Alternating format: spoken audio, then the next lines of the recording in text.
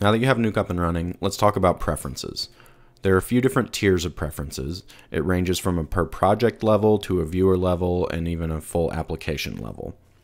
You can modify those via GUI input, which I'll show you in just a moment, as well as via Python and some direct modification with text files. So first off, we have our project level settings. So if you hit the S key, or if you go to Edit, Project Settings, it'll pull up in the property bin your settings for that specific project. This only applies to the open project and it won't carry over to any other projects. So this is where in your initial root tab, this is where you'll modify your frame range. Locking all connections is actually locking your node graph so that changes can't be made. This is useful if you're just checking something out and you want to peek or poke around but not actually accidentally undo anything or change something. You can set your format, your proxy mode if you're using proxies. You can also set if it's a live group, which is a little beyond the scope of this. You can go in, modify your color space settings. We're only going to show you that this is here. We'll talk about color space later. Views, if you're working in stereo or you have some other settings, this is something where you would modify your views. Python, if you're doing anything with scripting and you want to tie this to other systems, you can actually use these to load and run programming snippets, on load, save, or close. Node, this is some just general stuff. If you have fonts that you want to repath, this is where you would operate that. This is actually really useful if you're working in a multi-system environment where you might open the script on one type of machine or another. You can rescan font paths and you can reload fonts as needed. So next up, similarly, you can actually hit the S key while hovered over the viewer, and this will pull up your preferences for that viewer. In general, I always want to use my GPU when possible. Another big one to pay attention to is the GL buffer. Usually you want this set to half float or float. Byte is an 8-bit process, so if you're using a 10-bit monitor and you're running it in byte mode, you're actually not realizing the full potential of your monitor. So you almost always want to have that set to half float. You can also change how some of the LUTs and other things interact, how your zoom and overscan display. Mostly I leave this stuff alone. The big thing is using half float, and then I also want to leverage my GPU when possible. So next up is our main system level settings. And this will apply to every instance of Nuke that you open. You can access that via the edit menu, preferences, or you can use the hotkey Shift S. So once we're in here, on our general tab, we have autosave settings.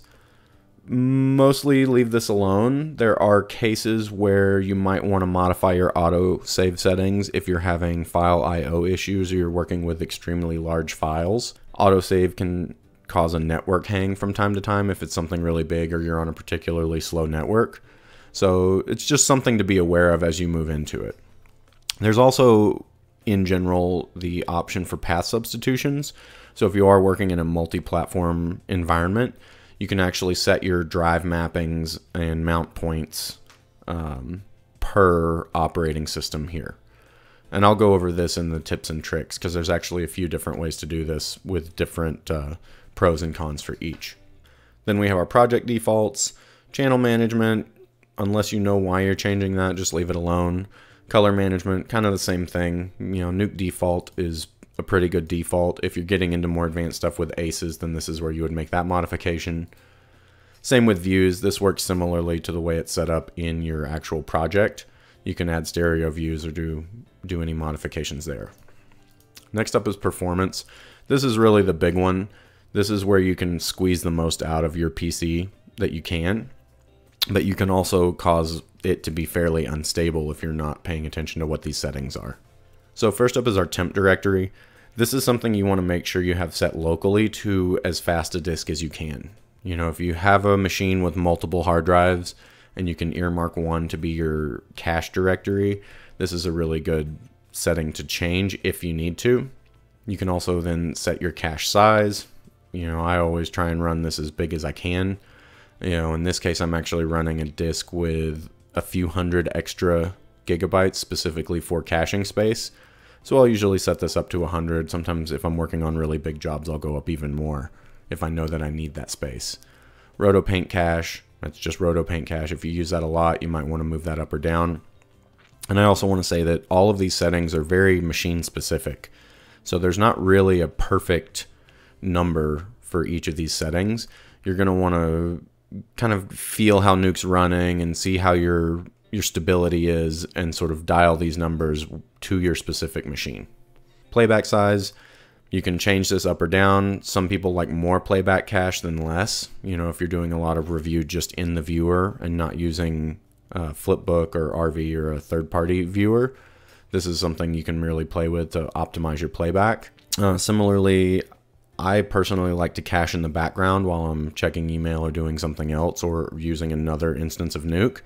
So these settings are really important for that. You can actually tell Nuke to pause. So if you are using something that's very resource intensive, you can set it to pause caching or clear the cache when the app goes into the background. That'll actually let Nuke, it'll release the data it has in RAM so that it's available to other applications. Now, caching, undo caching, this is a big one for me. I always like to set this considerably higher than its default. I like to set it to 250 megs, and I like to set it to 25 events. You know, it's very easy to be working in a paint tool or some other tool where you're making a bunch of small changes, and then you want to undo back 10 events. So this is a big one that I would highly recommend boosting up. You know, I like 250 and 25. That seems to be kind of the sweet spot. Any more than that, and you may or may not undo as far back as you want, depending on the tool set you're using. But I found that this really makes it a little bit friendlier if you make a mistake or you go down the wrong path for a few minutes and then you need to come back. Expressions, you can read about that somewhere else. GPU, this is, or hardware, this is an important one. So with the GPU setting, you do want to make sure you're using your GPU if you have one available. Occasionally this will default to use CPU and you still have a GPU available. Always check and make sure you're using that, because most of the time your GPU is going to let things go faster than just CPU. Localization, this is a really big one, and I'm actually going to do a tips and tricks on this as well. The gist of this is you can set your files to pull over to a different drive that's faster or local without having to actually repath your script. So you can leave everything connected to your network server, but it's actually accessing the files from a local drive. This is really nice if you're working in a NAS environment or somewhere else where you're opening the same script on multiple different machines, because you can gain the speed of your local drives and also not clutter up your network pushing gigs back and forth as each machine is trying to load or cache the files.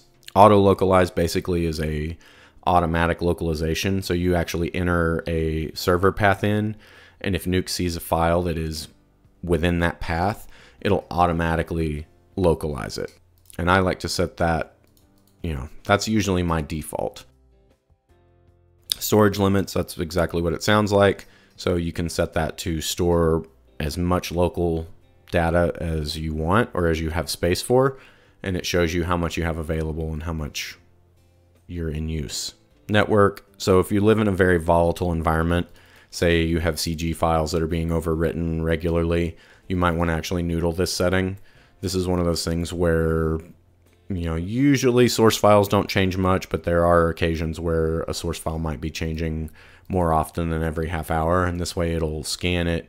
If it sees something new, it'll automatically relocalize. Threads and processes. So this is the one where you can really get the most out of the machine, and this is relevant to frame server. And frame server is the ability of Nuke to spin up other instances of Nuke and render in small batches. And what this does is lets you optimize your cores and your RAM utilization so that you can get the most horsepower out of your machine possible. Basically, the idea here is you want to find a balance between keeping your machine usable, especially if you're on a high-end desktop rig that has up to 128 threads. You can actually set this so that you can use most of them, or you can dedicate a very specific amount of threads and RAM to use for Nuke rendering. On my particular system, I'm running a 16-core Threadripper with 64 gigs of RAM. If I have a specific comp that is very RAM intensive, I might actually increase my core count per process so that I'm using less RAM in total, or it allows me to allocate more RAM per process. If I'm running something that's really lightweight with RAM, I'll actually run more processes with less cores so that each one gets a little bit of RAM, and I actually can really optimize each comp to render as efficiently as possible. And you can set these with just simple settings of more responsive UI, which basically means is it's limiting a little bit. It's not letting it go full out. No render limits means it just tries to run full out, and then you can actually customize that by setting your number of processes, number of threads per process, and number of gigs per process of RAM. This is where you can really fine tune and squeeze a full 100% out of your machine, and maybe keep it available to browse the web or do other things instead of just full locking up.